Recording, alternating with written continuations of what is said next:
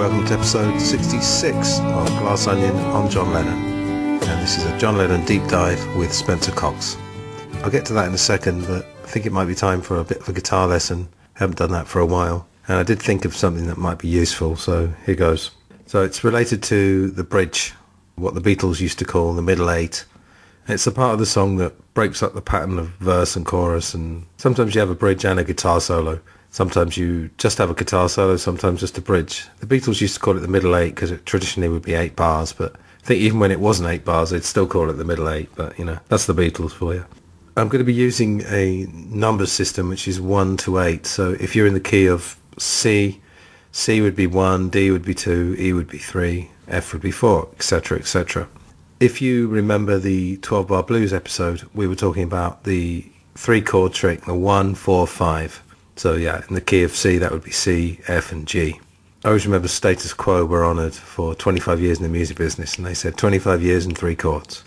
For anyone who doesn't know what the key means, it's the home chord. So if we take a famous song, Imagine, for example, traditionally it's the chord that ends the song. So, and the world was one. So you're ending on C. Imagine itself actually starts on C as well. A lot of songs do, but you're supposed to know the key of the song by the chord that it ends on. Of course, that's been subverted over the years by various bands. Anyway, so one little trick that's been used a couple of times by the Beatles goes all the way back to 1958, In Spite of All the Danger. And if you heard bonus episode 7 when I was on with the TCB guys, I actually sung a bit of this song. So you're in the key of E, so in spite of all the danger, in spite of all that may be, I'll do anything for you, anything you want me to, you'll be true to me. So that's the key of E's, that's just E, A, B, that's a 1, 4, 5. But when they get to the bridge, they do 7th, I'll look after you. So that's the 4 chord. So that's a pretty basic way to go to the bridge, go from the 1 to the 4. And 10 years later, they essentially did the same thing with Back in the USSR. So you don't know how lucky you are, boy, back in the USSR. And we're in the key of A there, so a way to get from the 1 to the 5 would be, so you green girls, that's the 4, knock me out, leave the West behind. They do the same thing again. And then you can kind of come back again. Moscow girls make me sing and shout that Georgia's always on my mind. So back to the 1 again. So that's one way you can do it. And I actually wrote a song with a friend of mine called Whistle Stop Cafe. And there you're on an E chord. To go to a bridge on the A, did that 7th. Just like In Spite of All the Danger, but this time instead of going up, it's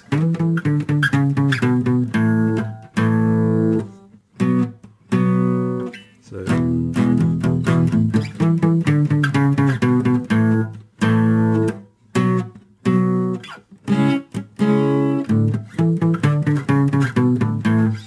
Not surprisingly, a lot of my music is very influenced by the Beatles and John Lennon and Bob Dylan as well. So. As I've said previously, you know, the magic of Beatles songs is just subverting, even just slightly, what would be the norm. You know, the trick that a songwriter would normally go to at a particular point in the song.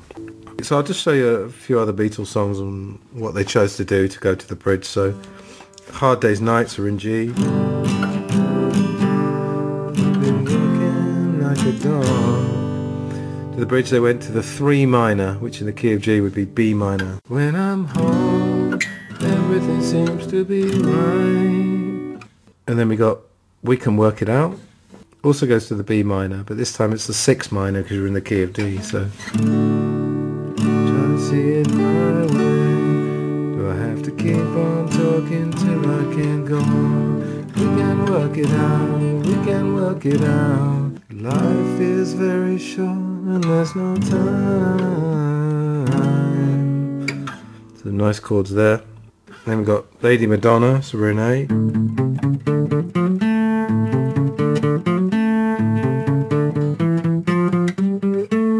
So again, it's a climb up, and the bridge is the 4 minor, so that's D minor. Tuesday afternoon is never ending. Wednesday morning papers didn't come. And the left hand of the piano is doing some nice stuff. I think the bass is doing it as well.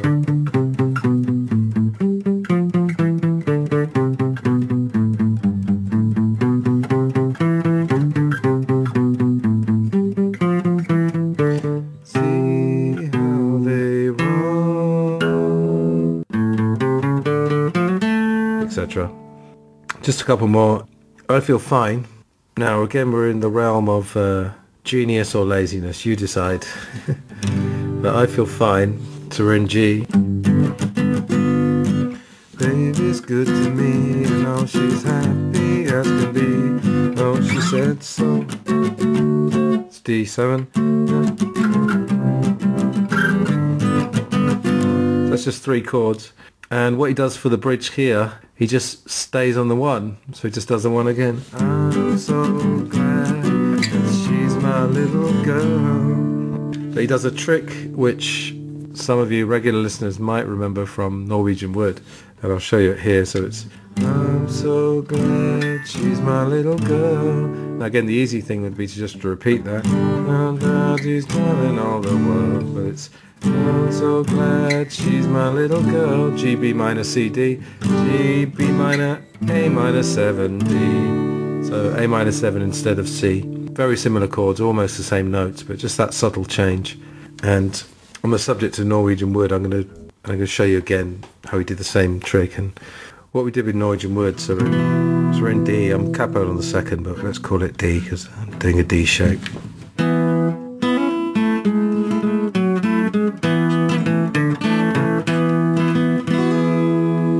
Now for the bridge, just stay on the 1 but make it into a minor. And I think I did a lesson previously about major to minor changes. Yeah, I did, because we were talking about Besame Mucho does the opposite thing. So the key of D, D minor.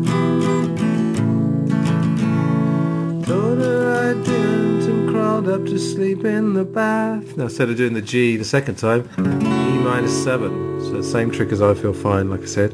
And then you've got A7.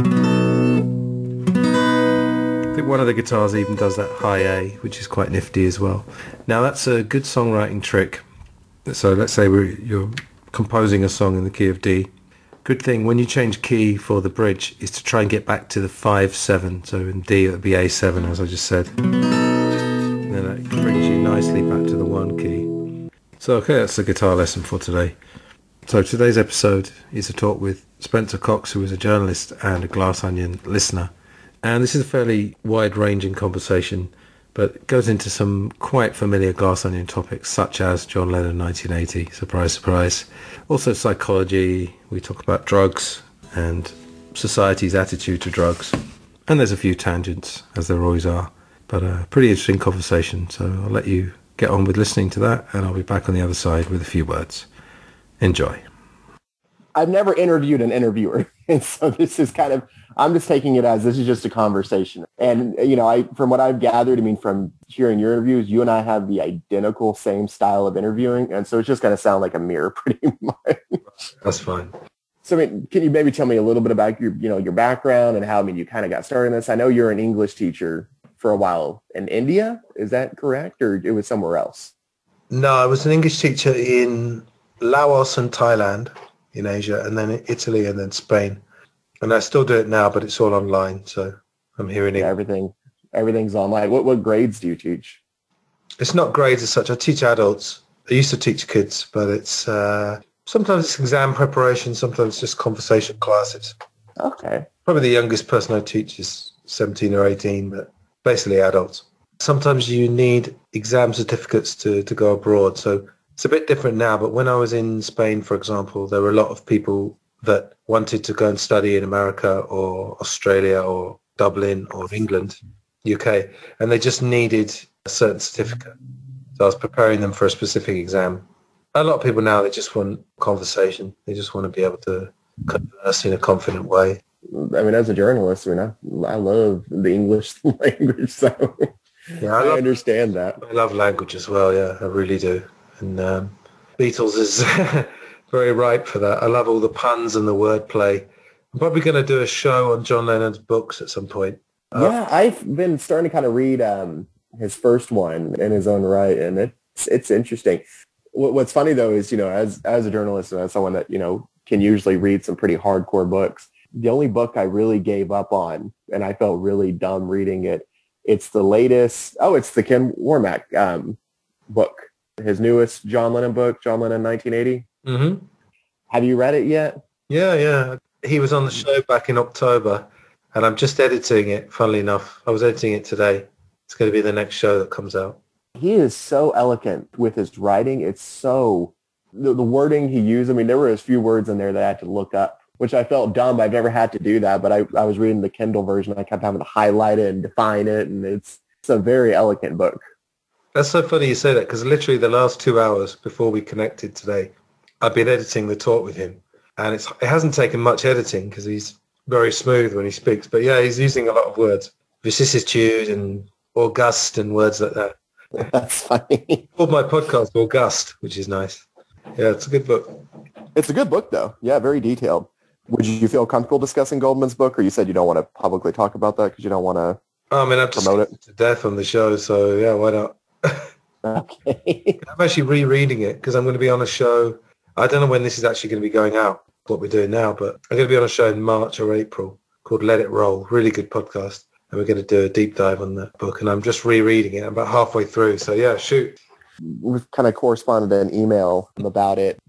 With everything, you have to take it with a grain of salt. And whenever you read enough Beatles books, you can kind of cross-reference, which is actually really annoying because whenever you've read enough, you start becoming a snob about it. I've realized I do that. When they have the wrong date, it drives me crazy. But as a whole, how do you feel about the book? Well, I'm about halfway through reading it, so I'm already finding from reading it that a lot of what I thought may not have been accurate, or perhaps I think we all have quite, simplified opinions about things because there's so much out there that you can't possibly analyze everything to death. So most opinions that I think all of us express are quite generalized to some extent, but there's quite a few factual errors in it. And at this point, having done this podcast for 2 years or more, I don't really let emotion get in the way. Like I can look at it almost clinically. I don't get offended when someone writes something bad about John Lennon. It's not that kind of relationship I have with my subject. But I think some of the writing is fantastic. And it's actually really funny as well. Yeah, he's an amazing writer. I mean, he really, take his character out of it, but he genuinely is a good writer. Yeah, I've learned a lot. I mean, we may as well be candid. I had Caitlin was on the show. Yeah, I saw that. I heard it. And we've got a follow-up that will probably come out by the time this one comes out. So, because she was only a kid, she keeps apologizing to me and saying, oh, God, I'm sorry I wasn't older when I could have given you better memories. And I said, oh, yeah, I blame your parents. I should have conceived you earlier. So we've been kind of joking about that. Right. But she said, and this was on the show, I think, episode 56, Coleman or Goldman, Albert was basically a queen. And she meant it in the sense that she thought he was gay, even though he had a girlfriend. When she said a queen, she kind of meant like a little bit of a drama queen. And I mean, she was just talking, very directly. And she said, Goldman said that he was a Lennon fan, and then the more he read about him, the lower his opinion was. But Goldman had already done this book about Elvis, and a lot of Elvis fans. I've kind of found myself in the Elvis community because I did that 3-parter with Ghosty, and then I just guessed it Elvis shows. And those guys, they know their facts, and they said there's loads in the Goldman book that is just factually inaccurate. So I think with John Lennon, there's some amazing psychological insights. There's some great pieces of writing, and there's some hilarious stuff. But it's just a very negative representation. It's the kind of thing where you could take any facts and you can dress them up in a positive light or a negative light. And he just chose to put them in a negative light. And in one of his interviews, he said, if the book had been more positive, I would have made more money. And I don't quite get that because people love, the public loves that kind of tabloidy, dishing the dirt. Well, especially, now you can look things up online. Back then when it came out in 86, I think it was, 88. There wasn't much out there. I think Coleman's book, I haven't read it at all. And I actually learned about it on your podcast. It came out 2 or 3 years after, so there really wasn't much information back then. Coleman was 84 and Goldman was 88, so yeah, there wasn't too much different. But obviously Goldman apparently took 6 years to write it, which it could well be, if you include all the research. So Goldman would have been researching it perhaps around the time Coleman's book came out. But the Ray Coleman book, I don't think you'd find huge surprises in it. It's a nice read. It's an easy read. And it's a good sort of startup kit, for anyone who wants to get to John Lennon. That one and the Imagine film from 1988, that's your perfect start point. But then... Yeah, that funny enough, Imagine, that was my start point. Purchased it on iTunes around the time I was getting into the Beatles. And that was my first Beatles documentary I watched. And then, of course, the anthology. With any of these books, though, I like them talking about John as a person. And that's one thing I love about Fred Seaman's book. No person is going to be peace and love 24/7. Everyone has different aspects to their character. And that's what I enjoy about Goldman's book. Seaman's book, he was only there 79 to 80 and, until he died. So his book, from what I've seen so far, I haven't finished it yet, of course, but it's just a very reclusive John Lennon. He's in a bedroom, never leaves hardly. Yeah, I think boringly enough, the truth is in the middle, as it always is. Caitlin told me that John, she was I think she was nearly 6 when he died. She was about 9 months older than Sean. She said he spent a lot of time in the bedroom or she'd hear like, oh, daddy's going to take a nap kind of thing. And he'd be in his room. But I think Goldman has just taken that idea and really taken it. John Lennon's room was his womb kind of thing. And one thing I have heard about his book, and I can't confirm this because I haven't gotten to this point, just what I've read online, is that he has claimed that John was abusive towards Sean. I don't believe that for a second. I think Sean was the apple of John's eye. I think he might have had outbursts at him. Sean told a story online a few years ago that John was teaching him how to cut steak, and Sean was struggling with it, and John screamed at him, and it bursted his eardrum.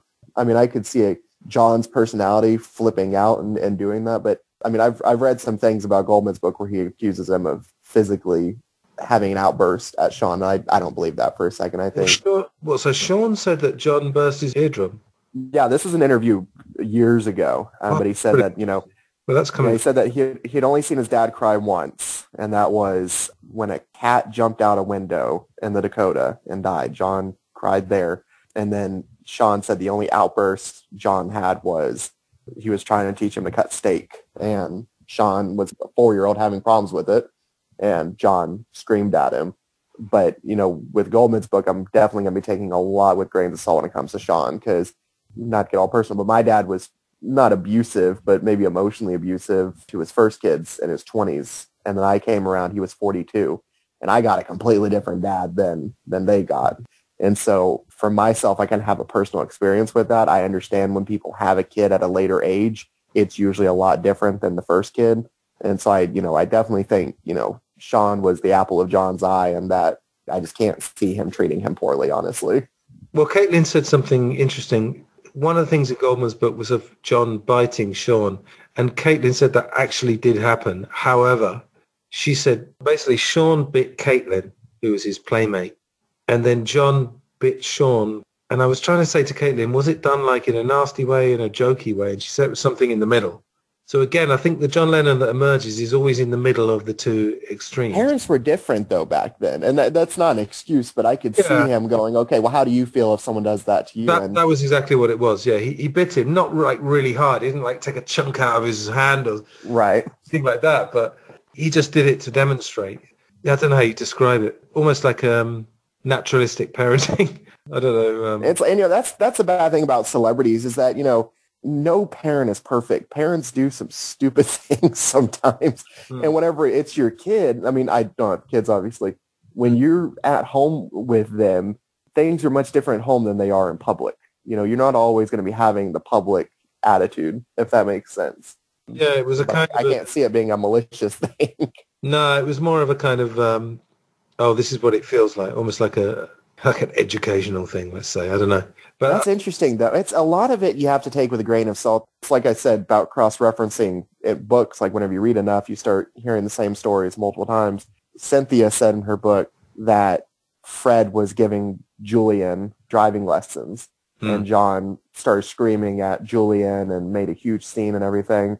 Well, you have to think about it. I mean, it's his ex-wife. Your ex-wife is going to be talking about you in a different light than another person would. And then in Fred's book, he says that Fred said he was just going to let Julian drive around in the driveway. And John screamed at him saying, why would you let a 16-year-old drive a $30,000 car? And it's like, okay, that's more realistic than going for a drive and John's berating and getting in Julian's face screaming, you know? And so you kind of have to take a lot of that with a grain of salt, which, I mean, you know, I mean, as you've been doing this for so long. Yeah. Well, Julian said some very interesting things over the years. First of all, Julian has said that he very rarely, if ever, laughs anymore, which is very sad because he had a laugh when he was a kid that was a really annoying laugh. And John say, I hate your fucking laugh or something. Is that? I mean, again, we don't know whether, I don't know whether he said that exactly, but you get the point. I think John Lennon had this kind of, he was a sort of the scary dad. I mean, we've seen that in lots of movies and stuff. It's actually being fairly well represented. Yeah, that scary dad, who can really cut you down. And I think John Lennon did that to adults as well as children. And Julian said something very weird. He was staying at Tittenhurst, the big house in Ascot, and everyone's seen the Imagine video, I guess. And Julian said he couldn't understand why they did this, but John and Yoko put him in a room that was like miles away from theirs. It was like over the other side of the house. And I don't know how many rooms there were at Tittenhurst, but I mean, Kenwood had something like 25 rooms, so Tittenhurst may have had 30 or 40. And Julian was scared in the night, and he went into John's room, and they basically kind of shooed him out of there. They said, go back to your room kind of thing. So I think he was a terrible parent first time round, but I think we should all learn to forgive someone, particularly if they try and mend their ways. And I think John Lennon was very childlike himself. You've seen this a few times with rock musicians. They get to a certain age, but they're still kind of like teenagers. Like, I don't know, someone like, Ronnie Wood from the Rolling Stones or something. I've been reading about him, and he still sort of gets to behave like a teenager, basically, even though he's whatever he is now, 60, 70. So I think there's an aspect to the overgrown teenager about John. And I think he was protected. In the Dakota, he was sort of protected by Yoko basically being his business manager as well as his wife. I always think of him as being like quite cocooned, and I could see that. Yeah, and Goldman again has taken this further that, like I said earlier, his room was like his womb, and there was like a red light or a blue light or something in John Lennon's room, and it was a source of comfort when he woke up in the morning or something. But he just takes it very far and takes the most negative representation and takes the extreme. So you feel like there's some kind of agenda going on. I can see that as well. A lot of it, like I said, you just have to cross-reference heavily. Of course, Beatle fans will understand, this is a passion, and it's fine cross-referencing it. But, the average person obviously won't be doing this. But there's a book I read a few years ago, the John Lennon letters. Have you read that? Oh, yeah, the Hunter Davis. Oh, it's brilliant, yeah. And I think that was great because it has, a lot of his letters. I mean, it has a lot of the things he wrote in it. And, whenever I listened to Cynthia's book, I listened to that first.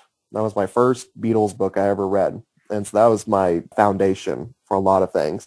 And it's obviously become shaky over the years as I've learned more. But there's a part in the book where John wrote a letter to Cynthia saying, you tried sleeping with me that night and, wherever it was while he was with May. And Cynthia had come to see him with Julian. And, of course, Cynthia doesn't mention that in her book. And so that's the problem is you need to look at who the person is. I mean, I'm sure if you had an ex-girlfriend writing your biography, it probably wouldn't come out the best, and neither would mine. Yeah, sure. And so there's some truths there, but it's just you got to take a lot of that stuff with a grain of salt. And that's what I think the great thing about your podcast is that you have educated people on there, and you're educated as well, and you're able to filter it out. The old saying, like, the more you, I don't know, I'm going to completely butcher it, but one Zen master or another, so, the more you find out, the less you know, something like that. And I think really if you're a true scholar of someone that you've never met, who's just like a famous name that existed years before you were born, or in my case, John Lennon died when I was 5 years old. I think that the best thing you could do is to say, well, I'm never going to find the truth. So I'm just going to have a lot of fun trying to find it and finding little kernels of truth. And I mean, the John Lennon Letters is a great book because you can see it's John Lennon. That's clearly his handwriting. And I don't know whether... And he was a horrible typist as well. I never think about how bad people were at typing back then. He had cool handwriting, though. I did like his handwriting. But, Hunter Davis, if you were going to be critical, you could say, I may have cherry-picked the best letters, but there's lots of letters in that book. I don't know whether Hunter Davis did this or not, but at least, you've got the letters. They're in John Lennon's handwriting. They're clearly coming from him. At least it's something you can see, unless someone did a wonderful forgery job, which I don't think they did. But yeah, my main point really is don't try and find the truth. Just try and find kernels of truth and see what rings true. And Fred Seaman's book mostly rings true. I feel like it falls apart a bit at the end, and you can tell me when you finish reading it. Like he has, when they're in the studio making Double Fantasy, something like Yoko's disturbing him and he says, remember the River Kwai, you fuck, or something like that. About, the bridge on the River Kwai in Thailand that the soldiers built for the Japanese. That was pretty bizarre. But what you'll find in the Fred book, I don't want to spoil it for you, but basically there's a complete change in John Lennon from this sort of hermit in the Dakota to the songwriter. Because, they go to Bermuda and the story. We know that John Lennon didn't write all of Double Fantasy in Bermuda, but I think he put the songs together. So he was definitely inspired. And you'll love reading about what Fred says about that like this John Lennon that I'd read about is suddenly reborn after I spent this time with this sort of frustrated hermit in the Dakota. I think Fred was a fan, though. I think, that's the scary thing whenever you read, not scary necessarily, but when you start reading books by fans is, Fred has said a couple things in the book. I can't think off the top of my head, but it kind of rings, this is a fan talking about someone they admire, and then it kind of gets clouded a little bit. And I guess it's the journalist in me. I mean, like you said earlier with the whole, clinical view, I look at all this stuff in a clinical view. These are people that were actually there experiencing it, and so they obviously had a different outlook on it. Fred was but also... He said... Sorry to interrupt. Go on. Oh, no, you're fine. Yeah, I had heard that. He was I actually learned that in your podcast with Caitlin.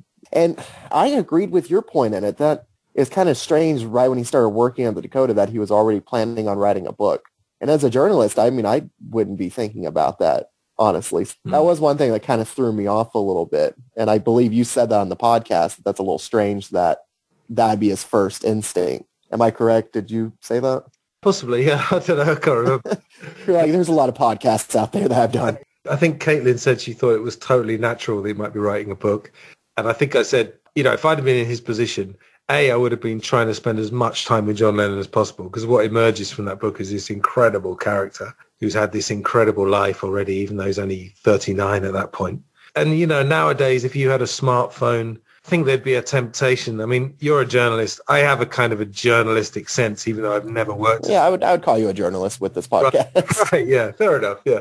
You feel like, if you were going to have a conversation, you might have your smartphone on record, John would have been so paranoid in this day and age. He was always scared of people taking pictures and writing things. I mean, with a recording device, he would have had security checking your phone. I mean, I could see him being a very paranoid person, but maybe he would have grown out of that. I mean, I always wonder how he would have been if he, this is going to sound bad, but I think if he would have been assassinated, I think he would have been sick enough to where something would have, George stopped smoking, but he still got cancer. I could see John still chain smoking something and as someone with an addictive personality, I understand. I mean, you always have something you're addicted to.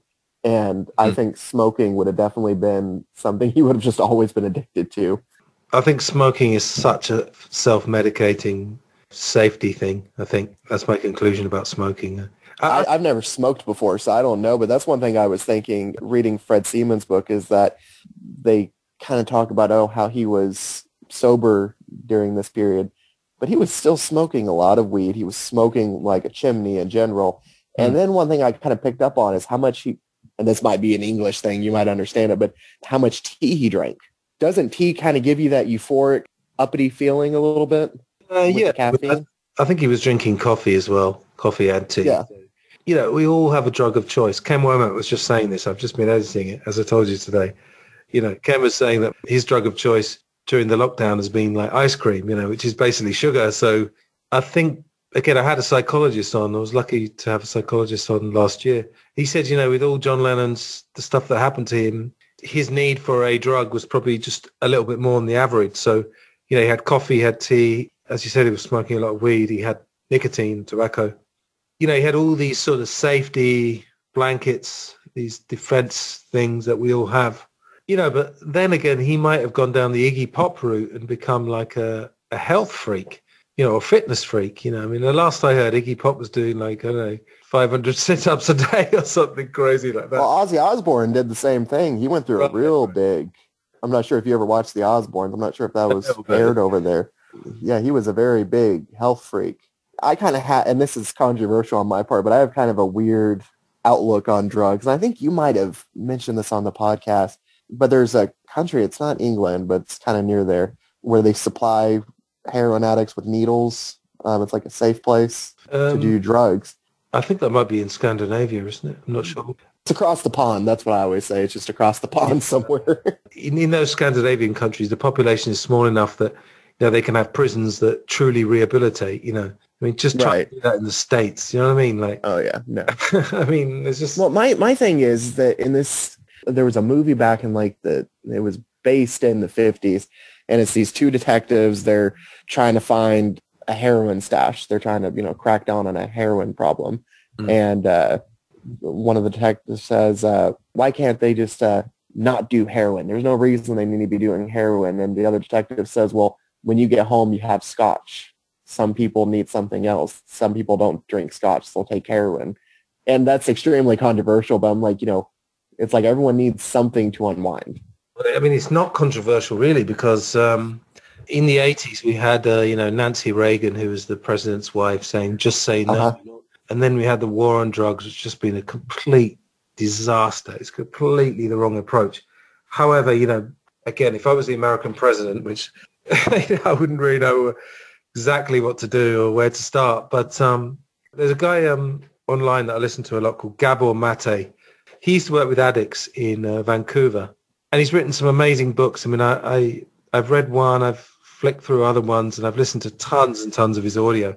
He said that when people with severe issues of, childhood abuse and everything, people had never been hugged in their life by their parents. When they did heroin, they said it was like a soft hug or a warm. That's heartbreaking. It's like you hear that and you just like, you want to just cry your eyes out.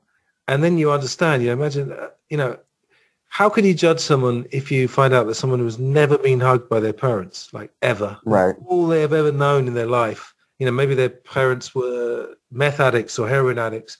All they've known in their life is abuse. And they take this thing and they suddenly feel like they've been hugged. And I can completely, I haven't had that abuse. I've been very lucky. However, I do have a mind and I read a lot, and it really irritates me to hear like people judging heroin addicts without knowing anything about their lives. And I'll be honest on the podcast is that, I don't have an opioid problem, but I'm on tramadol. And I tell people, I say, I don't abuse it, but whenever I take it, I have anxiety and depression. I say when I take it, it's like a veil gets lifted and I see life. I see this is the way the world works. Like it takes away all the anxiety and depression. Sure. And so it kind of just makes me feel normal. And so I wonder if there's a point where it just makes heroin addicts are kind of in the same situation. And I think there are some, that go crazy and start shooting in their jugular vein and all that. But I wonder if some of them, kind of like with John and Yoko, where they would snort the heroin, if there's just a little bit where they can kind of control how much they take. And I'm not condoning it. I'm genuinely not. But no, I'm not. I do wonder if some people can take. I heard that on Joe Rogan, actually, is that there was a guy on there who was talking about how he worked fishing crab. And one of the guys on the boat had real bad pain. And he would get off the boat and shoot up heroin and then get back on the boat and go fishing. And that was just his pain medication. Sure. And so it's, it's not a cut and dry thing. And one book, if you're interested in this topic, is called Chasing the Scream. I can't remember off the top of my head the author, but he's British. And his theory on it is, have you heard of a study called Rat Park? No, I haven't. No. Back in the 70s, whenever they were studying addiction, they put a rat in a cage and had one water bottle with just water in it and the other water bottle with heroin or cocaine in it. And the rat would always go for the heroin and the cocaine and it would kill himself. And then they did Rat Park back in the 90s. And the theory was, okay, well, let's give the rats everything they want. Lots of rat friends to have sex with, lots of balls and toys and and wheels they can spin around and food and all kinds of cheese and put a heroin bottle in it and a bottle of water. And the study concluded that only 10% of them went for the heroin. I don't buy it though. I don't think people do these drugs just because they're lonely. You know, you look at John and Yoko, they had everything that they could want and they were still on heroin. I think it goes deeper. Yeah, Dan Richter was on the show. He said he felt that anyone, I asked him if anyone could become addicted to heroin, even someone from, I don't know, middle class upbringing who had basically a happy family and no trauma. Although, yeah, we all have trauma, but relatively no trauma. And he said, yeah, they could be. And if you take, have you ever seen Requiem for a Dream? No, I haven't. I've heard of it, but I haven't seen it, no. I mean, it's phenomenal filmmaking. But again, I don't want to spoil it because I'd like you to watch it. But essentially, it's about 4 people, and it's 3 young friends who are into heroin, but they're kind of managing it in their lives. And one of the friends' mother, who's played by Ellen Burstyn, amazing performance. She's a housewife, or she's a widow. She's dreaming about being on TV, and it's because she sort of says later, oh, they'll love me when I'm on TV. So she wants the love of, you know, it could be that people do podcasts. Maybe one of my reasons for doing this podcast is because I get love from my listeners. You know, we've got to be honest. Right. Anyway, she wants to lose weight to go on TV. So her doctor prescribes her amphetamines. And of course, at the beginning, it's great. You know, she's got more energy. She loses weight. So she starts taking more and more, and she gets hopelessly addicted. And I won't tell you anymore because I don't want to spoil it. But it's about how people take different drugs. And it's absolutely, you know, you watch Requiem for a Dream or Trainspotting or something like that. And, you know, it's a good advert for not becoming a heroin addict. However, the Requiem for a Dream is really showing that she's a respectable and a housewife or middle-aged, respectable middle-aged woman. And she finds her drug because later on in the film, she says, oh, you know, this is all I've got, basically. Because she gets a letter saying that she might be on TV. She's on like probably a very long shortlist, and she's clinging to that dream. So that's a very interesting film. But go back to my point, you know, I think the key thing is not to be judgmental because, you know, if you've got a like nice sort of cozy middle class life, you cannot identify with a person who's never been hugged. That doesn't mean that there aren't middle class people who have abusive children. Absolutely not. But more than likely, you know, someone who's grown up in a housing estate with addicted parents, you know, you can't possibly identify with them. So don't make judgments is all I'd say, really. And sometimes those people will take it, you know, just kind of enhance the experience of life. I mean, if you think about, do they call them pubs in England, or do they call them bars as well? Yeah, we have both, really. But the old-fashioned ones are pubs, yeah. Right. Well, I mean, you go there and hang out with friends or go party or whatever you may. I'm not a club person, but whatever they do in a club, I mean, you know, you have people socializing and eating and having fun with each other, but there's also cocaine and Molly and, you know, alcohol, obviously. So, I mean, it's just, I think some of this is just to enhance it. You know, I was thinking about that because my therapist actually was the one that told me about Rat Park and was saying, you know, the reason you take drugs is because you're missing a connection. And whenever I read a book and I'm not taking my drug of choice, sometimes it doesn't seem as enjoyable. It's like I'd rather just take the drug of choice and enjoy the book a little bit more as well. Yeah. And so I think the problem is when you cannot function, when nothing is fun anymore. Like you can't even go for a walk in the park, and that's not fun.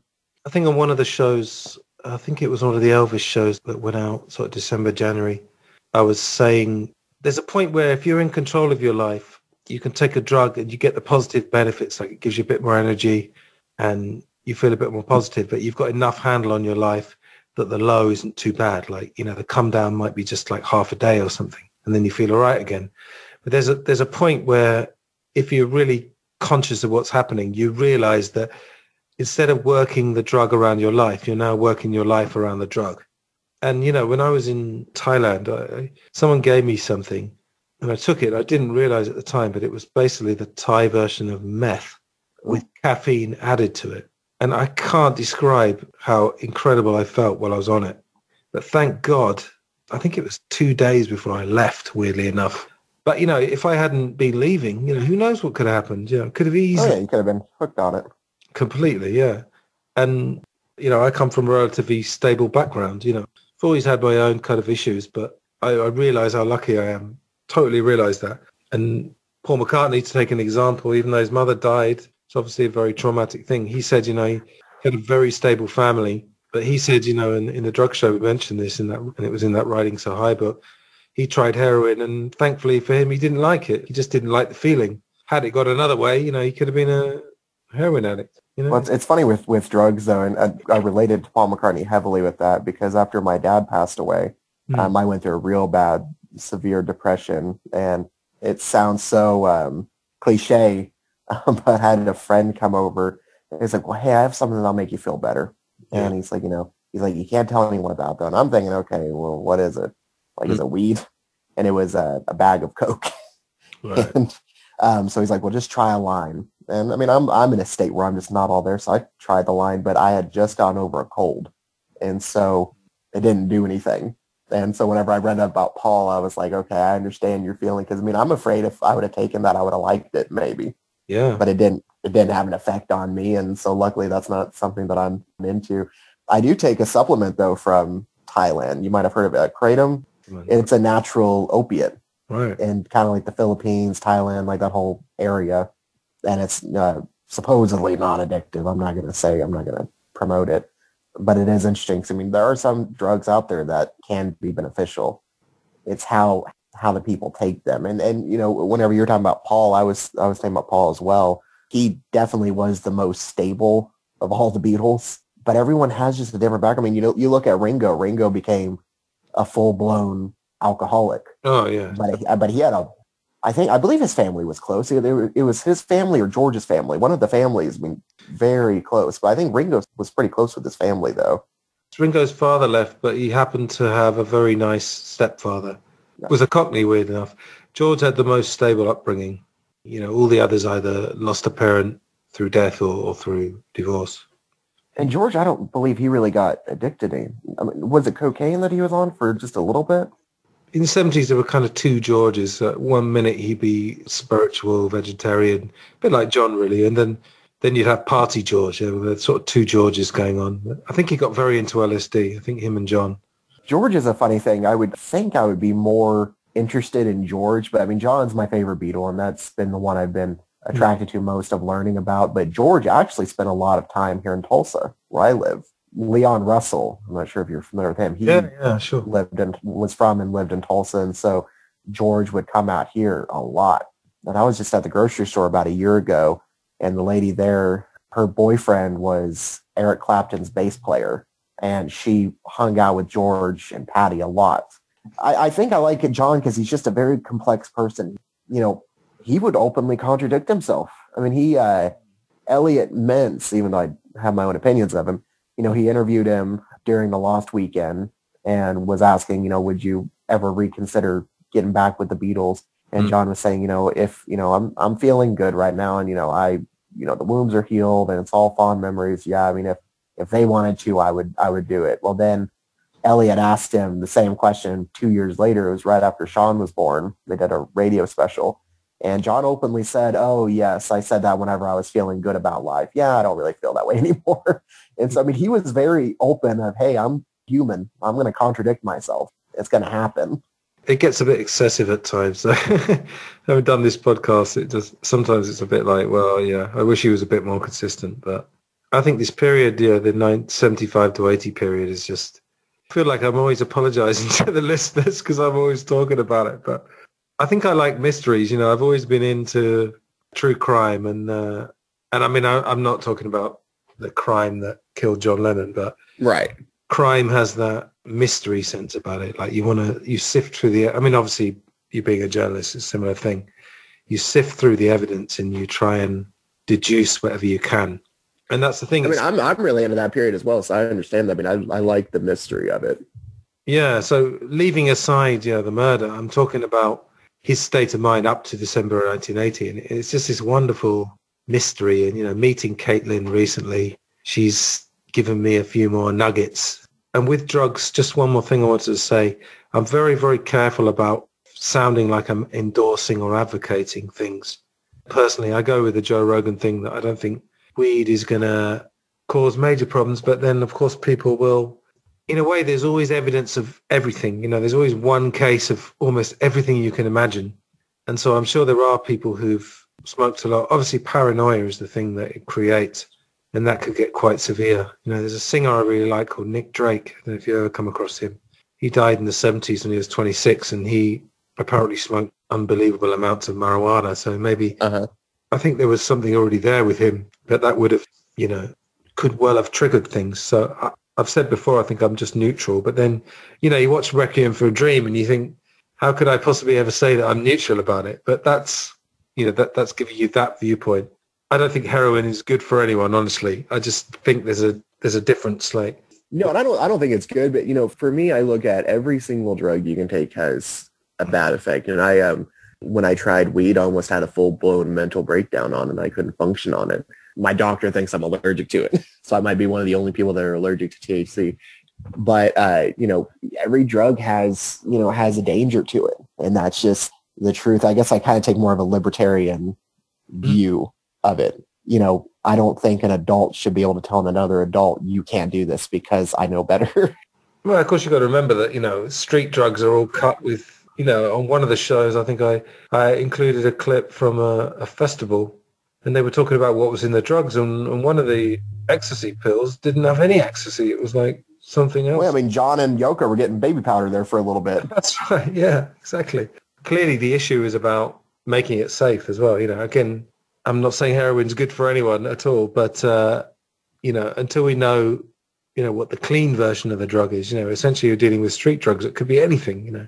I definitely don't recommend ever doing that now. No, exactly. But, you know, through LSD or through, let's say, mushrooms, which is the more organic version because LSD is synthetic, you know, you can have, you know, if you've heard of Terence McKenna or Bill Hicks, you know, they made good points about that. And again, you know, I have to stay neutral, particularly since I have a podcast that quite a few people listen to. So, you know, I just say, but I definitely say, as I said earlier, with the heroin addicts who, like I say, have been subject to huge abuse and never been hugged, you know, you can't possibly judge them. Because if that offers them this hug that they've been craving all their life, perhaps the society should look into what happens in these Scandinavian countries we were talking about earlier. I know it's easier because there's not that many people, but of controlling it and trying to have a humane attitude to it. And more so look deeper at, you know, I mean, John said it, I think, on Dick Cavett. We need to figure out why people are hurting so much that they can't deal with the regular life without having to have some kind of substance. And it could be alcohol, cigarettes, whatever it may be, coffee even. You know, why we can't live life without any of that. Yeah, and I mean, a book I read years ago called Out of It was a really good book about intoxication. People have been changing their consciousness since we arrived on the earth, you know. Right, exactly. And that thing about John Lennon, you're absolutely right. I mean, that was 1971. Why didn't anyone pick up on that? You know, I never hear anyone say that anymore. It's this thing you're always treating, everything's always treated very superficially. You know, he's an addict, let's treat that. He's an alcoholic, make sure he doesn't have any alcohol. Yeah, you know, I wouldn't give alcohol to an alcoholic, but under very controlled conditions, you know, they do give small doses of heroin and try and wean people off it. You know, that's a humane thing to do. But our society treats everything superficially, you know, and I don't know whether that's going to change. I'd like to think it would, but maybe I'm doing my very, very small part on Glass Onion. Who knows? Hey, maybe. I think one area that would be interesting is talking about, I mean, I just noticed the anniversary. Today is the anniversary of the Ed Sullivan Show. I think 56 years or something. Oh, right, yeah. Something along those lines. And I started reading Larry Kane's book on it, actually, this morning. Have you read Ticket to Ride yet? No, it's on the list. I hope I'll get to it. I know there's too many books that you can read. Yeah, it's pretty good. And it's just kind of crazy thinking of how much the adults in America really did dislike the Beatles. It's kind of the equivalent of, you know, how adults now think of, you know, Harry Styles and, you know, Justin Bieber back in the day. I don't know who's famous now. I don't know who, like, the main pop person is today. But it's interesting how the dads back then really, really thought the Beatles were like this big menace to society. Yeah, I think there's a bit of a parallel with Nirvana, actually, because when Kurt Cobain died and the Nirvana Unplugged came out, I think everybody suddenly realized that they could actually write songs and they weren't just noise. Because when it came out, I think young people loved it, but nobody took the songwriting seriously. And that's what happened with the Beatles as well. No one realized they were using these really fancy chords and stuff. I mean, Nirvana weren't, but the Beatles were. Right. So yeah, with Nirvana, that Unplugged really showed people, oh, these are really good songs, because when you strip them down, they work, you know. And embarrassingly, I've never listened to a Nirvana song. Oh, really? And it was just crazy because everyone always talks about how Kurt Cobain was the John Lennon of the 90s. I don't like screaming music. I hated Mother. And like, I don't like songs where they drive and scream in it. And every single Nirvana song is just screaming from what I've seen. There was one, I think he was covering, he didn't publish it. It was just a demo recording. I loved it. It was really good. Probably And I Love Her, is it? Maybe, but it was just him, like just recording at home or something. And I thought, man, you have such a beautiful voice. I always say, I was born in the generation where, I was born in 97, so I guess that was during grunge. But I never followed my generation's music. I was raised, like I said, on the 60s. And so I have the knee-jerk reaction to say, yeah, it's my generation.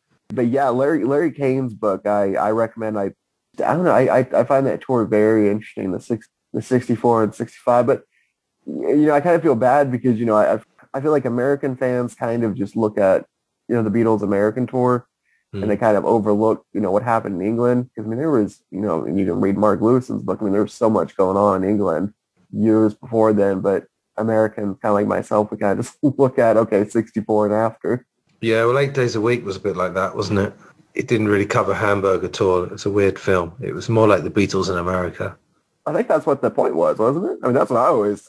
Yeah, it was called The Touring Years. But then it was a weird documentary, because then they started having a graphic for every time there was an album and telling you how many weeks it was at number one and stuff. The British albums, that was what was weird about that film.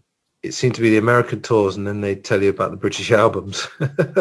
Does that kind of upset you as someone from England? It doesn't upset me. It's just, I don't know. It's just like an incomplete story. That's all. I don't know. Racism is a pretty big issue right now, and there's the whole thing about Americans thinking, we do the right thing and everything. It's kind of about the American perspective. Yeah. And I feel like I always look at the English as like the siblings or as the cousins or something. I don't really consider the English separate that much. Does that make sense? It's like I never hear of there being that much of a difference between the two countries in that aspect. I'll try to word it correctly because it makes sense in my head. I suppose culturally they're quite similar, yeah. Yeah, that's what I'm trying to say. It's like, with other countries, it's like, we'll say if it was something from Japan or another country, we would take it and kind of make it our own. Yeah. But, with England, I mean, I've never seen that happen before. Except for the Beatles, I mean, they took American songs and made it their own, which is hilarious because, I mean, I grew up thinking Twist and Shout and a few of those others were actual original Beatles songs. Long Tall Sally, I thought that was a Beatles song for the longest time. Those Beatles covers are quite stomping, not like punk music, but punk attitude, The original's a bit more danceable, perhaps. Right. So have you seen any of the Beatles live? I mean, I guess you're old enough to where you were to be able to see all of them. Well, not John Lennon, but... right, yeah. I saw Paul McCartney at Wembley, oh, God, ages ago, 1989, perhaps. Maybe it was earlier, because I remember I wasn't actually a particular Beatles fan then. It was just on the cusp. And I saw him, it was good, yeah, it was really good. I really like that 80s band he had. The guys they've got now is great. They're great, obviously, but I think they had Hamish and they had Robbie McIntosh, who's from the Pretenders. Ringo, I don't really have any interest, to be honest. And George didn't really tour much anyway. So, yeah, just Paul. It's funny you say that about Ringo because Ringo is my least favorite Beatle. I mean, no offense to Ringo. But he's the only Beatle I've actually seen in concert. He came to Tulsa 3 years ago, and that was honestly the best concert I've ever been to. And I've been to quite a few, but also he has that all-star band. And so he has a lot of pretty famous people with him. I mean, it's not just nobodies. I mean, 10cc, the guy from 10cc was there. One of the guys from Toto. I never remember their names. I just remember what bands they were part of. But then it started playing, songs like Africa and I'm Not in Love and like all these different songs. I'm like, oh, I was coming here thinking I would just come here and Yellow Submarine. Oh, really? There was a bit more. That's good. Yeah. Yeah, I mean, he left the stage and there was about an hour where it's other bands. Because, I mean, he has this all-star band, so it's all these people with competing egos. And so he he leaves the stage, and I want to say he leaves for like an hour, and it's all these other bands playing their hits. Like Men at Work, the lead singer for that band was there, and so he played Down Under. And so they're playing, some pretty recognizable songs. And then Ringo obviously comes back and will play his songs. And I was so surprised in how well he sings still, because he did a Yellow Submarine and it sounded just like the album. My phone's actually started, I have a setting on there, if music is playing, it alerts me to the song. And it was alerting me to Revolver's Yellow Submarine. Yeah. And I thought that was so cool. Because, I was like, okay, so it sounds close enough to where even the technology is picking up on it. Yeah. Did he do stuff like Don't Pass Me By and Octopus's Garden and all that? Really, I don't remember Octopus's Garden. I feel like he did Don't Pass Me By. I mean, it wouldn't surprise me. I mean, this is a few years ago, but it wouldn't surprise me if he did all of those, because he didn't really have that many Ringo songs. And I mean, in the time span he had for a concert, it makes sense just to fill it. I remember there was a few songs on there I hadn't really heard before. Like, I really didn't listen to the solo Beatle albums. I mean, the only one I really listened to solo was John. Even Paul, there's a lot I haven't listened to yet. The song he opened up with is It Don't Come Easy, which was really good. I discovered that one from there. But, yeah, honestly, I don't really have much interest in seeing Paul now. I would like to see Paul years ago. I stopped going to live gigs probably in my 30s, actually. Really? Why was that? I don't know. I mean, I never went to loads. I used to go to festivals. So I went to Glastonbury Festival 3 or 4 times, probably the 3 or 4 best times ever. So I'd kind of cheat by going to festivals, which is like going to 20 gigs at once. Don't know. I like recordings, really. A bit like John Lennon in that sense. He never went to see people live. He preferred the recording. I think I do as well. I've had some great times, but it was sort of a once or twice a year thing. I'd go to a couple of festivals in the summer, and that would be like my fix of live music. I get that. Here in Oklahoma, there's not too many festivals like that, sadly, unless it's country and western, which I can't stand. I mean, I saw America and a few other concerts, but then the pandemic hit and all the concerts got canceled. Like I said, I love all these older bands, and it's disappointing, for myself going to see them because they don't sound anything like they used to. I mean, you can get lucky with some, like with Ringo. I mean, he sounded good. I mean, he sounded really good. But you'll see bands like, America or like the Moody Blues or things like that, and they have younger backup singers who are really just singing the songs, and the band members are just kind of there. What they often do is they actually get someone, I've heard of this behind the scenes, who's sort of covering the melody. So they're actually singing the song along with the lead singer. Oh, that's interesting. Yeah, like not in harmony, but in unison. They almost do an impression of the lead singer. So it sounds like just the lead singer. It sounds like he's sort of like some reverb on his mic, or he's double tracked or something. It happens a lot to cover the lead singer if he's really old and hasn't quite got the pipes anymore. Well, I feel like it's more so of a... John had that quote, people weren't coming, for the music, they're coming for the circus act, they're coming for the Beatles. And I feel like that's true. I mean, I don't really go to these concerts to hear the music. Sometimes I just go to be able to say, yeah, I saw America in person, or I saw Ringo Starr in person. I just want to be like, yep, I've been in the same room as a Beatle. Did you get close, or you along the way? Oh yeah, I was close. I'll send you a picture. He was very active. I was very close. I mean, I was literally, at the very end, I was probably in the second row. At the very end, they were doing Give Peace a Chance, or All You Need Is Love, or one of those. And it was, come up to the stage, and I was right up on the stage. I had my arms resting on the stage, and he walked right by me. I was like, oh my God, I'm like, that's a Beatle. It might not be John Lennon, but I mean, it's a Beatle. There's actually a group of Beatle fans out there that only consider the actual Beatles to be the one with Pete Best. I didn't think that would actually be a real thing, but there are real Beatle fans out there that only consider the authentic Beatles to be the Beatles with Pete Best. Very interesting to hear a recording, because the only stuff we've got with him is this Decca, and obviously that recording of Love Me Do at Abbey Road, which wasn't really his fault, I don't think. But it'd be nice to hear stuff from 61 or something, but there's really nothing at all. Have you reached out to him? No, I mean, my friend Owen interviewed him. I just feel like he's going to just say the same stuff, really. I'd much rather just talk to slightly less famous people who have got good stories, No, that's the best way to do it, is you get those little tiny niche stories. Yeah, my favorite podcast you've done so far was the very last one. Okay, I forget the guy's. Yeah, that guy is so fascinating. yeah, we got into, not surprisingly, we got into my favorite topic. Yeah, we said we weren't going to do any more in 1980, didn't we? But suffice it to say that he found a good middle ground, I think. I think I said it on the intro to the episode. I don't buy that version totally, but he was saying, like, as you heard, he was saying, oh, you know, in private, I think about it a lot, but he didn't want to really speculate in his book. So, you know, you can only go with the interviews you do and what people tell you. That's why he quoted Fred Seaman a lot, because he said, we don't have anyone else, you know. We don't have any other witnesses who are willing to talk about it. And I think it's funny, like I really, even on forums or anything online, you were the first person that's actually as fascinated with that period as I am. Just I like crime, which it's not a crime story, but I like, you know, kind of going behind the scenes and figuring stuff out. Oh, me too. Yeah. I love true crime. And so that's extremely interesting to me. That the fairy tale of it is, oh, you know, he got his life together and everything was wonderful, and he had this album going number one, and then he got taken away. It's like, yeah, that sounds good, but it's like it was nowhere near the truth. One bit I cut out, Ken mentioned Double Fantasy won album of the year, but, you know, I hate to be cynical, but you can't say that John Lennon's death didn't have a fairly big part to play in it. Yeah. I don't think that would have been album of the year otherwise. I don't know. Possibly, but I don't see it. And I'm not trying to be cynical either. Yeah, he had 3 number ones in England immediately.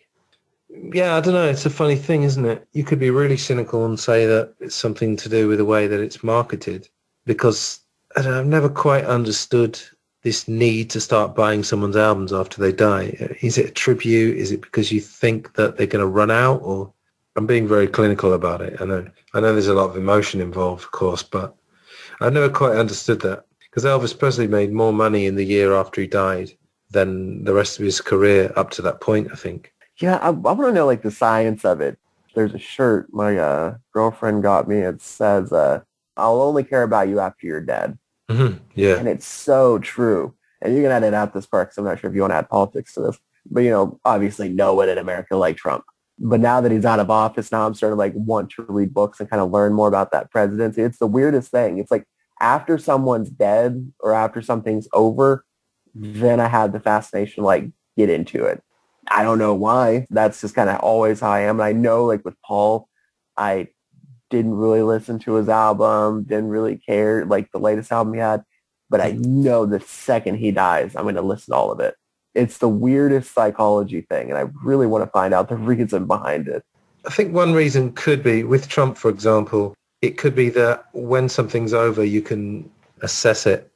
You're not in the middle of all the propaganda and all the hoopla that comes from him and from everyone else. You know, it's not just his propaganda, but the anti-Trump propaganda. It's just propaganda is really the thing that I think drives the world. You know, my new podcast, if you don't mind me plugging it slightly, Life and Life Only, that's what that's going to be looking at, because I've been, as we're recording this now in February, I put 3 episodes out which have been more about inner truth. My podcast is about inner truth and outer truth, so it's going to try and find a bridge between life coaching and psychology on the inner side and then alternative media on the outer side. So I'm going to have a couple of guys on soon. We're going to look at propaganda and we're going to look at how people receive media and stuff, because it's fascinating. So yeah, I think one of the things is that, yeah, you have a chance after someone's gone, or either out of office or if they die, to reassess their career with a bit of objectivity. But then there's an emotional component as well. I think it's a way of paying tribute. Even though, you know, I've never really, how do I put this? When Paul dies, which I think won't be for a long time, you know, I think he seems in pretty good nick at the moment. I think I'll feel sad just that he's not around. But I won't mourn him as if I knew him. I think there's a thing that happens. I mean, if you take someone from your country, JFK, I've never really heard a sober assessment of JFK's presidency. No. So coloured by what happened, you know. That there's some conflict. Some people say that he was trying to pull the troops out of Vietnam. But someone like Noam Chomsky said that wasn't the case at all. What I'm saying is that the manner of his death still reverberates, and that's been 57 and a bit years. Yeah, 58, yeah. Yeah, 58 this year. He died in November, so yeah, 57 and a bit. Yeah. And of course, with John Lennon, it's just the manner of the death. it makes it very difficult for anyone to talk about him without that emotion creeping in, whether they knew him or not. It's a weird thing. I went to New York City on my 18th birthday a few years ago. And then the first place I went to was the Dakota. And of course, as a young amateur Beatles fan, I started playing Woman. And I like looking through the iron gates and like knowing he got shot there.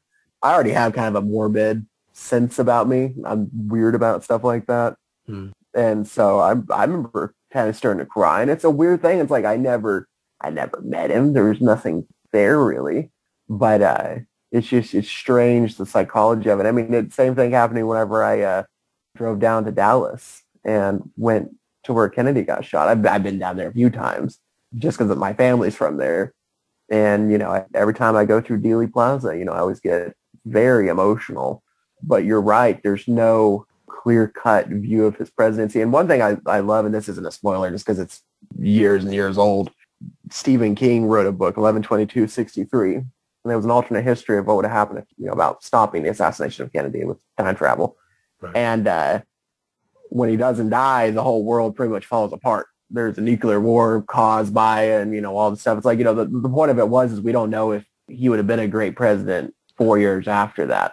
I mean, we say he would have been. We always say, oh, yeah, if Kennedy would have lived, Vietnam would have happened, this would have happened, you know, which you just don't know. You don't know. Well, so then you have another argument about could the president stop a war anyway? I mean, a lot of people would say right, yeah, not at all, because it's a lot of the time it's capitalists that start those wars and or either propagate them. You know, it's that Ken Burns series that came out a few years ago. I won't talk about it now, but I've watched it too. It's very good on Vietnam. It's very good, but it's very. I mean, he doesn't mention the CIA or the Phoenix program. This probably is a tangent we shouldn't go on, but it was a very educated, you know, cut and dry kind of thing. It wasn't the behind the scenes that much. So there was a whole thing called the Phoenix program, and the CIA were massively involved in that war, and Ken Burns didn't mention it at all. I mean, it was very good. It was good footage. It was good on the history, but with JFK, I think, and with John Lennon, the thing you got to remember as well that they suffered a violent death. Regardless of who they are, JFK was shot in the neck, and then his head was blown off. You know, I hate to be graphic, but you can see it. And we had it with Princess Diana a bit. You know, regardless of whether you like her or not, she still died in a horrific way. I mean, that car. I was just about to ask you about her. Yeah, The car was crushed into a cube. You know, it was horrendous.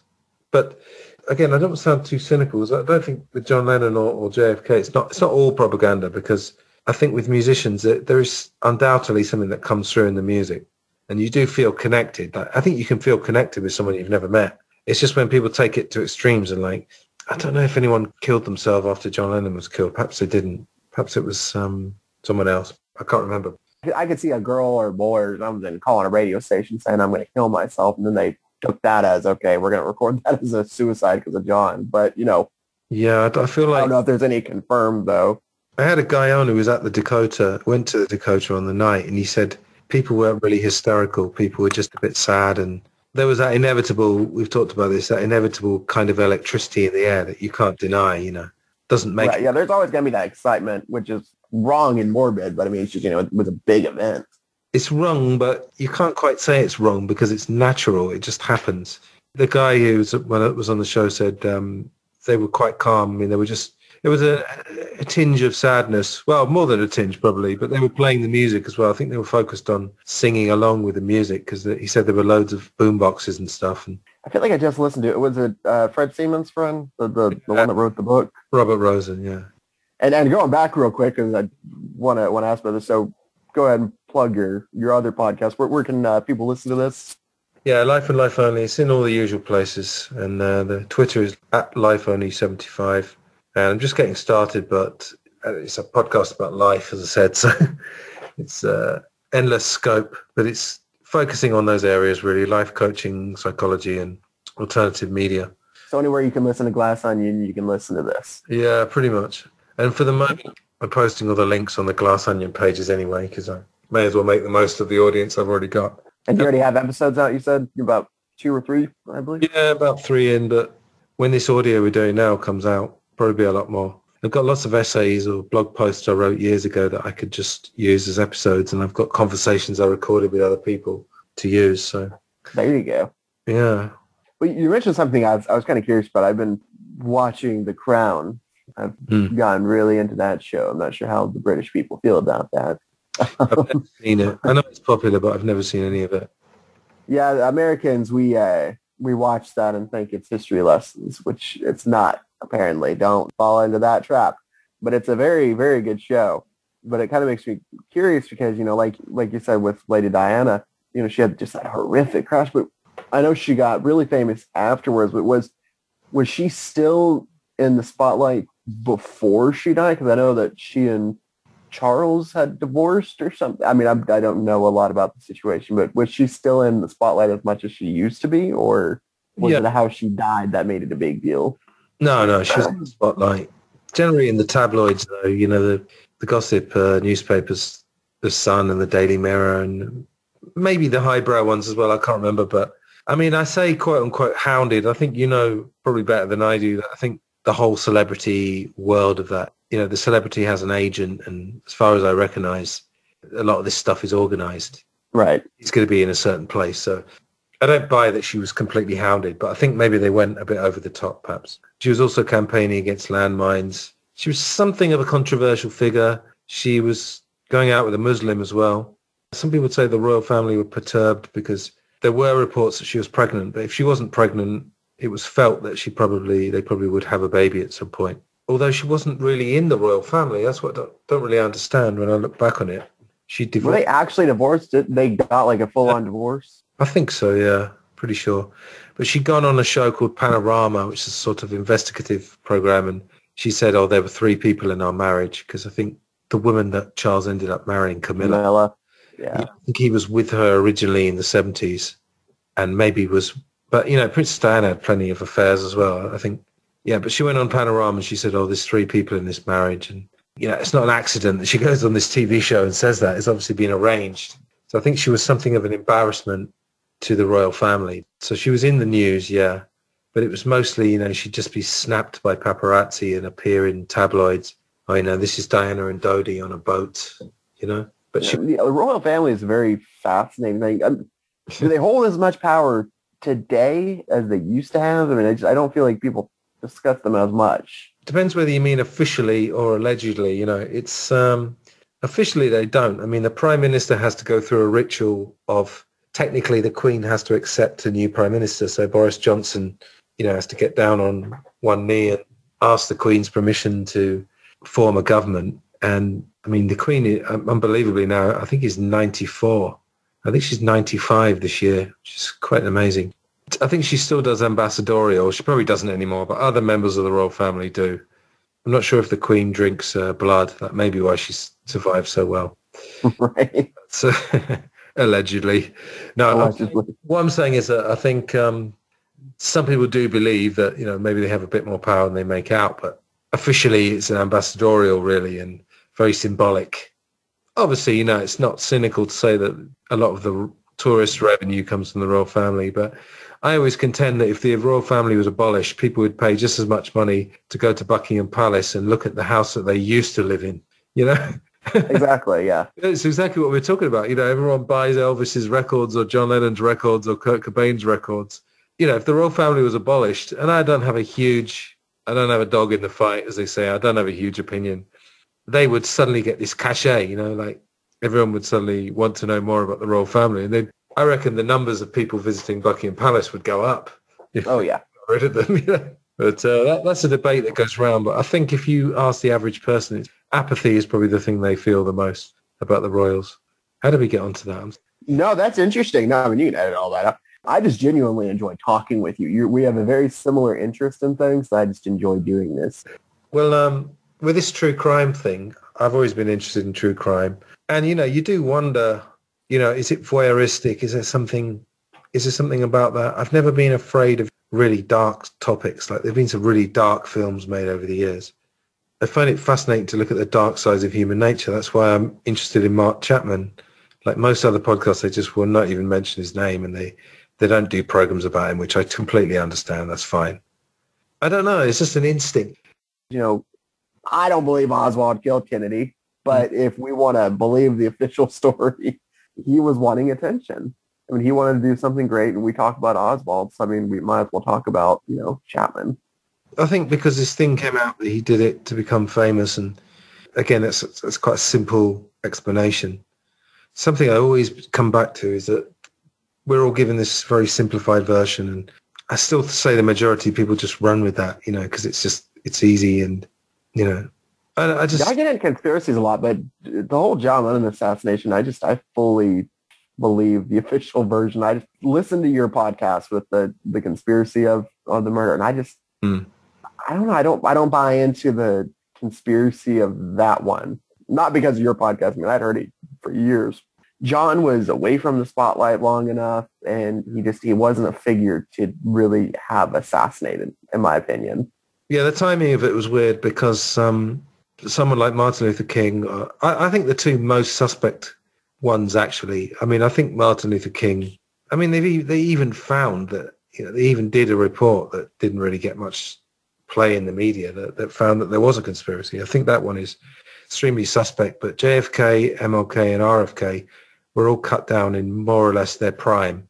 Robert Kennedy in particular, because he just won the California primary, and he exactly just made a speech saying, we're on the way and blah, blah, blah. And then he's killed, seconds later. But John Lennon, I don't think there's a huge amount of evidence to say that he would have been involved.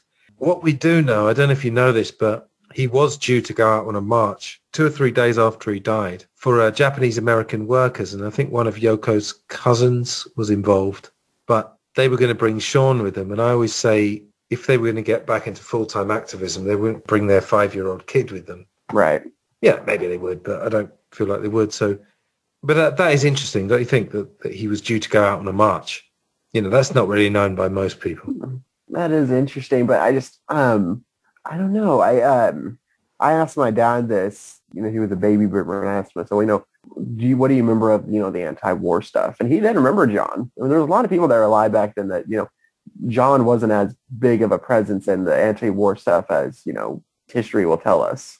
And so, I mean, we can look back, but I mean, the average person back then doesn't remember the bed end. I mean, that came out in songs and documentaries and stuff like that. But unless you're actually looking for it, I don't believe people were seeing it back then. Yeah. And I don't think he was a big enough presence to be taken out. I think there were a lot of different people out there that could have been taken out rather than him. Yeah, I mean, I definitely wasn't convinced when we did that show. I mean, we both agreed it was a lot of circumstantial.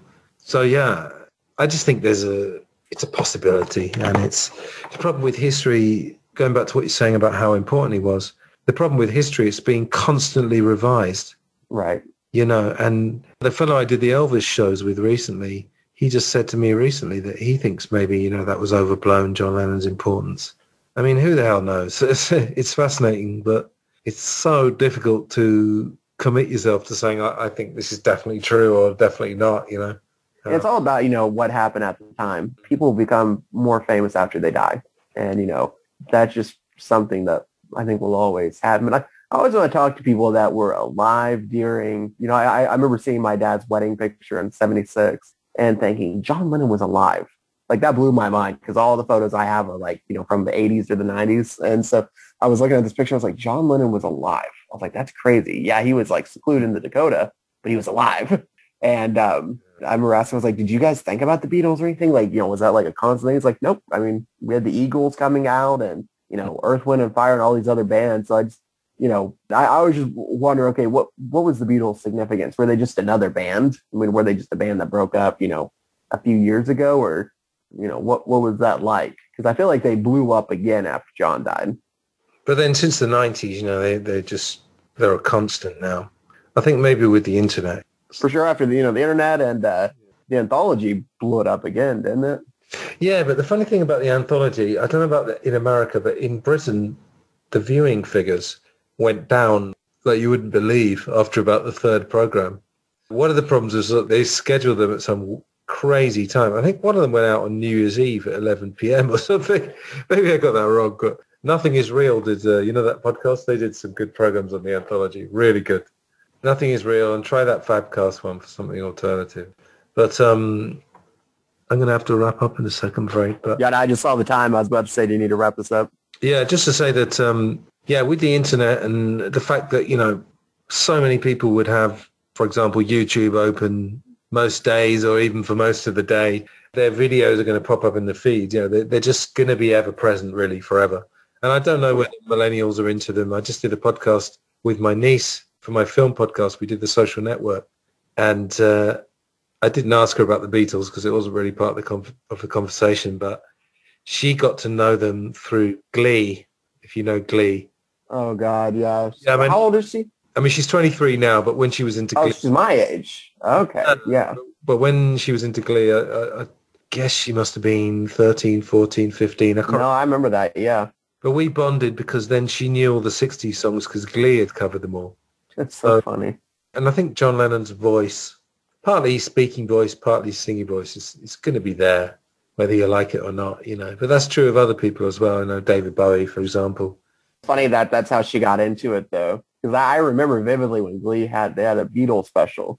Yeah. But it was just such a cringy thing. But if that's how it gets people into them, I mean, all power to them. Yeah, it doesn't matter how it happens. Because I better let you go. I know you said you're kind of wrapped for time. You have a class or something coming up. I just don't want to get in a tangent and distract you. All right. Well, you do a wrap-up because you were in charge of this. So I think we covered everything. I think we did pretty well here. Mm-hmm. Kind of strayed and talked about conspiracy. I like it. That's what I said. That's what I like about this whole format is it's a lot of it's just a conversation. But going deep as well, because chat is one thing, but, when you go deep and you try and analyze stuff, that's what I'm into. It's what my new podcast is really. I mean, it's getting worse and worse at small talk as I get older, Edit this far around, but do you think I did okay analyzing things? That's one thing I've always struggled with is analyzing things. I enjoy it, but I feel like I kind of go on different tangents about it. And you've got the instinct, which is great. And you're 23, so you've got years and years and years to cultivate it. Yeah, I kind of have John's perspective where I'm going to die young, so we'll see what happens. Maybe by 30 I'll be gone. That's a morbid way to end. I used to think that as well, actually. I think I got a bit hung up on that, When I was 23, I was probably, had this ridiculous thing about, am I going to be in the 27 club? But that wasn't based on any evidence. The funny thing is I thought the 27 club whenever I was like 18, but the closer I get to the 27 club, I'm like, no, 40. When you look at the way all those guys died, there's nothing glamorous about it. That's the thing. If you're into true crime, you can de-glamorize it by looking at, I'm sure you've done this, but investigating some of these crimes and premature deaths and stuff. And it's just horrendous. I actually just read that Hendrix was murdered, really. That it wasn't an accident. It was they think he might have been murdered.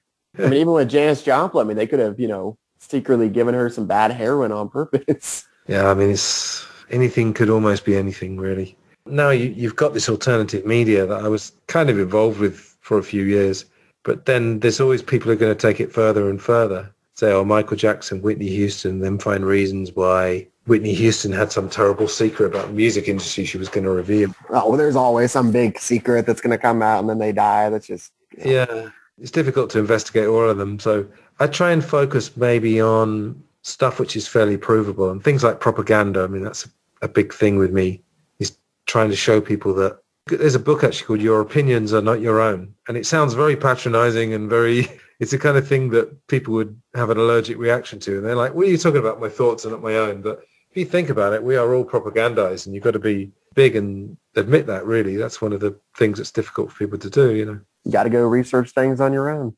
Well, Antony, we will definitely stay in contact. You have my email. And make me semi-famous. And hey, maybe your podcast will make me semi-famous. We don't know. Anything can happen. Yeah, editing takes care of a multitude of sins, so it'll be fine. There you go. Right. Well, Antony, you take care, all right? All right, you too. Bye. Bye. So there you have it. Another episode of Glass Onion on John Lennon is in the books, in the bag, in the can. You can choose your idiom. I've been doing a lot of teaching recently, so idioms are on my mind. I also did a recording actually for the Luke's English podcast, which is another recommendation, particularly for non-native speakers, because Luke is an English teacher and sometimes he breaks up the topic of the show with some discussion of words and phrases and whatnot. But it's also fine for native speakers as well, because some of the episodes are just regular podcast episodes on interesting topics. So there's another podcast to add to your list. The next show is actually going out, I think, the day after this one or 2 days after. I'm just sneaking it out before the end of the month. And it's an appearance I made on the Classic Film Jerks podcast, which is a comedic look at old films, with analysis as well, of course. I did post it originally. I think it went out in February, but if you didn't hear it then that'll be a treat for you. We discussed the Hard Day's Night film, and yeah, that was lots of fun. Anyway, I'll talk about that a bit more in the next episode. So I hope you enjoyed it, and I'll see you very soon. All the best, take care, and goodbye.